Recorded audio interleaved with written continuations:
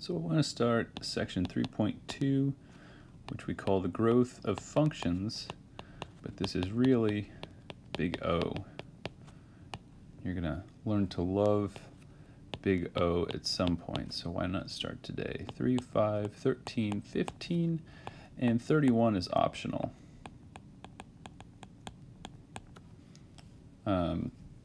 Big ideas here are big O. That's the main thing. We're also going to see big omega, which is funny, big O mega, so big O, and big, I guess big theta, I think it's just theta notations. So I'm going to give you a definition, and I want to play with it a little bit, and then I want to give you a little bit of context, and we're going to probably not see a whole lot of examples in this video. I'll probably do more examples in another video, but I just want to kind of shock you into thinking that you need to know about this. So I'm going to define, let f and g be functions from, and I'm going to say from R to R, but in practice, this is going to be the naturals, and this is the naturals, or the naturals union 0, and this is also probably going to be the naturals oftentimes, because in practice, for a lot of you, the time that you're going to be using this most of the time is going to be in the analysis of algorithms, in runtime of algorithms. Okay, so in that case, you're dealing with a discrete set of data. You know, it's n items, and you know that the algorithm is going to run in some function of n time. So let f and g be functions, in this case from R to R. We say f is big O of g, so we write it like f equals big O of g, if there exist C and K positive. Remember, if I say C and K are positive, that means that they're at least real numbers. Oftentimes we're going to pick C and K natural numbers, but in particular, they're positive real numbers, such that for all n greater than, and sometimes we're going to say greater than K, sometimes we're going to say greater than or equal to K, either way is fine. If you define it like this, it's going to imply the other definition, so you're fine. So, well, if you use the other definition, it will imply this definition. So this is fine. We have absolute value of f of n is less than or equal to c times the absolute value of g of n. Oops. Now, when we're using this, we're typically going to ignore the absolute values, okay? We're going to typically, the absolute values. The absolute values are definitely supposed to be there, but it's just, again, if we're dealing with natural numbers like usual, then we can ignore those because it's just positive quantities. Now that said, you should still see the definition correctly at least once. So here it is correctly once. If there exists, so basically this is talking about how quickly the functions grow, and we'll talk more about context in a little bit, but I'm just going to get the other definitions out. So we say that f is big omega of g if there exist constants c and k positive, such that for all n greater than or equal to k, we have absolute value of f of n is greater than or equal to c times absolute value of g of n. And finally, so it's the same idea, except we've got a greater than instead of a less than. So I'll give you a little bit of context in a minute here, but finally, we say f is big theta of g if f is big O of g and f is big omega of g.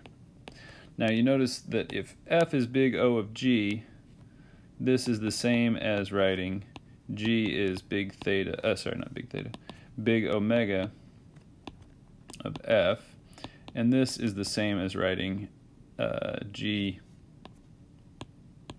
is big O of f.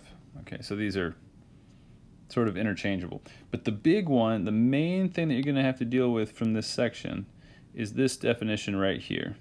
I guess we got f going from r to r, but this is the main one. These also matter, but I would say if you have if you have 10 points of attention to spend on this section, put 9 of those points on this definition and just sort of be aware that there's this other definition for this class. Most of what you're trying to do with big O is bound how large something gets. So typically you're going to say, well, I want an upper bound for it. I want to know the worst case scenario. So these lower bounds you're typically not going to need. That said, they're still important.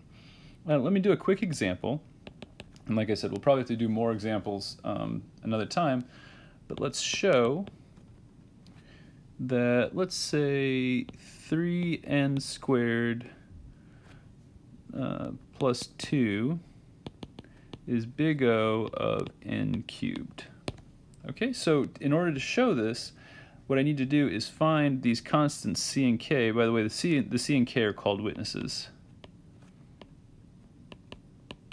You might hear this term. So they're called witnesses. So we just need to find c and k that make this hold for all sufficiently large n.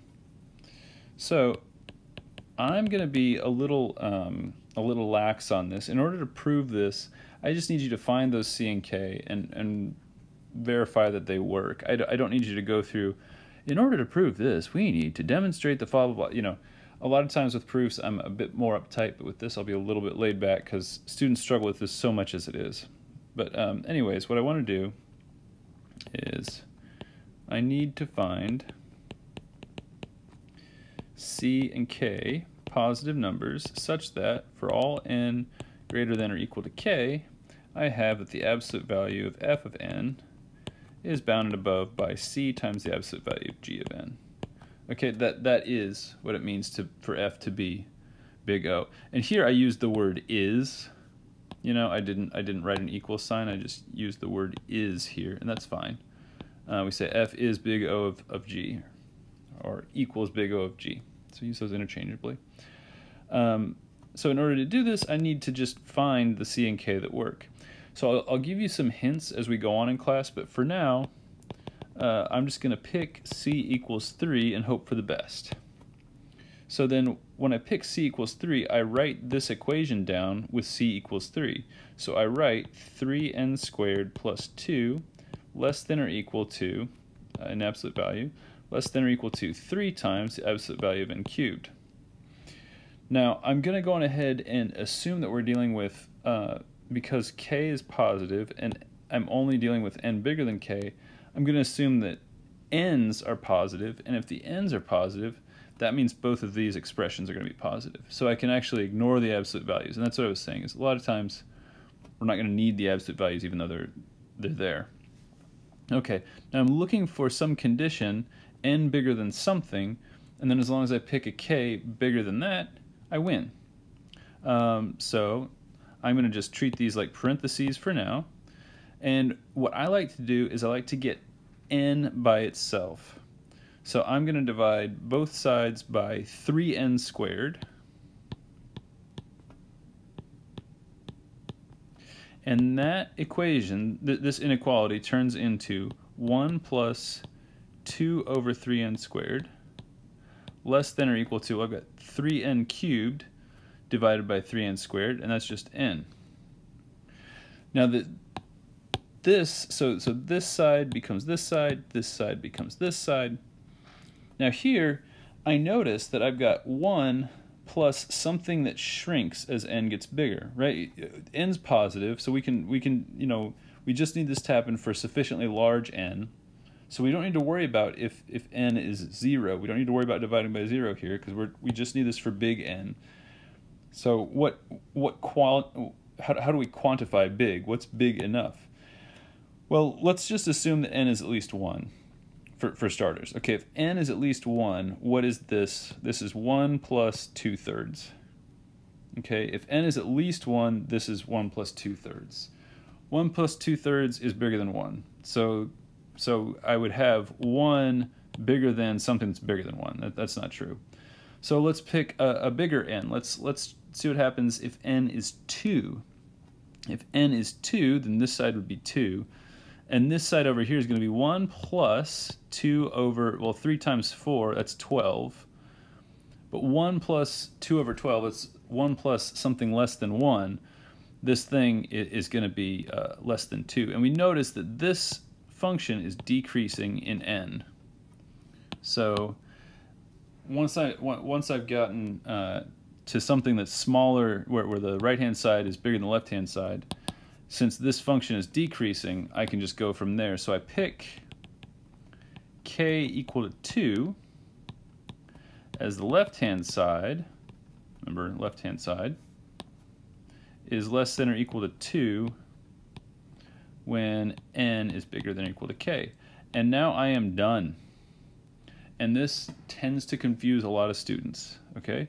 So I want to stop here and let you rewatch this video, and then I'll come back another time after you've had some time for sort of this sea of symbols to wash over you, and then I'll do some more sort of computational examples. The complaints I often get is students say, well, why didn't you just show us how to do the examples first? If you focus too much on examples, you'll know how to solve a certain number of examples, but as soon as something gets outside of those few special cases, then you can really be in trouble. And I'll just warn you that this gets really complicated further down the road. So we're gonna try to. It's gonna take a little bit longer to get your sea legs, as it were, but hopefully it's worth the wait. So please, like I said, maybe try to rewatch this thing again. Again, the idea is I'm just finding C and K that make this statement true. Okay.